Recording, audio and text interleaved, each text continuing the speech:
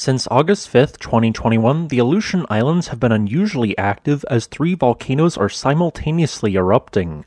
Of these 3 volcanoes, the most notable eruption so far has originated from the Great Sitkan volcano, which thus far has constructed a 1-kilometer-wide lava dome. Then, on December 10th, a series of earthquakes with a potential magmatic signature were detected at a 4th volcano, causing its alert level to be raised to yellow.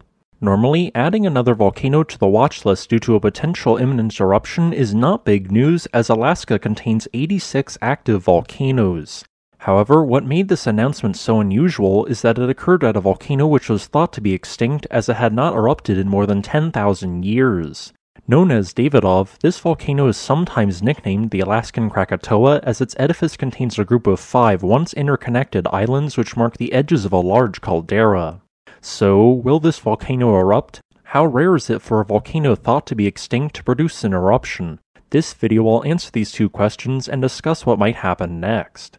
The Davidof volcano is located far away from the Alaskan mainland in the remote western reaches of the Aleutian island chain. As part of the Rat Islands, there are no nearby settlements, and this volcano is in between 2 other active volcanoes, Sagila to the west and Little Sitkan to the east. The Davidof volcano began forming an estimated 3 million years ago when magma related to the subduction of the Pacific plate underneath the North American plate migrated upwards before erupting onto the ocean floor on a plateau at a depth of 300 feet. Over time, a large submarine volcanic cone was built which towered towards the surface. After finally breaking the surface in an explosive eruption, an ash-rich plateau was built, forming the base of the volcano.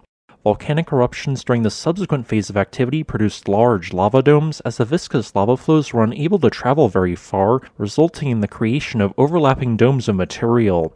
This lava was unusually silica-rich, resulting in the emplacement of both dacite and rhyolite volcanic rock. For context, when these 2 rock types are observed in a volcano, it is indicative of the average eruption being highly explosive, as the viscous lava makes it very difficult for underlying combustible gases to escape.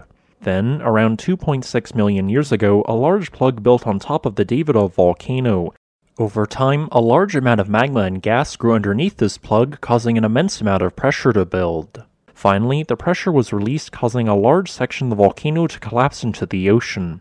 As a tsunami was generated, pyroclastic flows raced across the surrounding landscape, potentially even reaching other nearby islands. After the eruption ended, what remained was a 2.5-kilometer or 1.6-mile wide caldera which left a prominent circular scarp in the remaining islands. During the last ice age, smaller volume explosive eruptions constructed additional land on the remaining islands. Although one paper suggested that this activity has continued into the last 10,000 years, the Alaskan scientists I asked deemed this claim to be unlikely. The reason for the raised alert level of Davidof relates to a series of still ongoing small to moderate magnitude earthquakes which are occurring beneath its edifice. Some of these earthquakes are as shallow as 100 meters, suggesting the presence of an intrusion of magma at that depth. Despite this apparent activity, the lack of nearby sensors makes it incredibly difficult to make a firm conclusion on exactly what is occurring.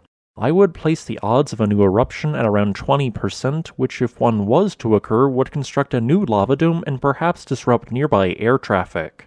Assuming an eruption does occur, it wouldn't be the first occasion in the last century of a volcano long thought to be dormant or extinct producing an eruption. In 2006, the 4-peaked volcano southwest of Homer in Alaska produced its first eruption in more than 10,000 years, surprising nearby residents. Even more impressive is the distant Australian McDonald Island, which erupted in 1992 after 75,000 years of dormancy. I hope that you enjoyed this video. If you'd like to request a specific topic, please leave a comment below. Additionally, if you wish to support this channel, consider becoming a patron on Patreon.